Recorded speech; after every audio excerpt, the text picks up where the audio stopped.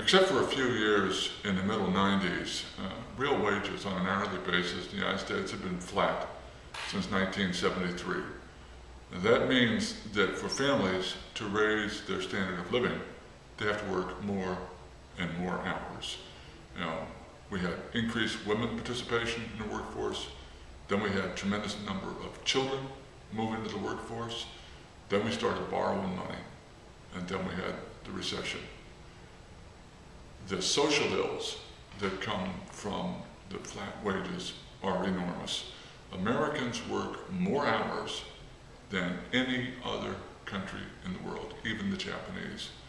That means hours that we don't spend with our children, mentoring and taking care of them and building relationships with them.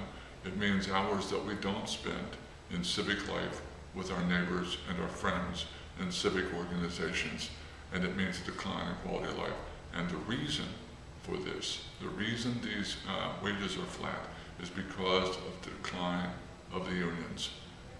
This is one of the reasons why I'm extremely pro-labor.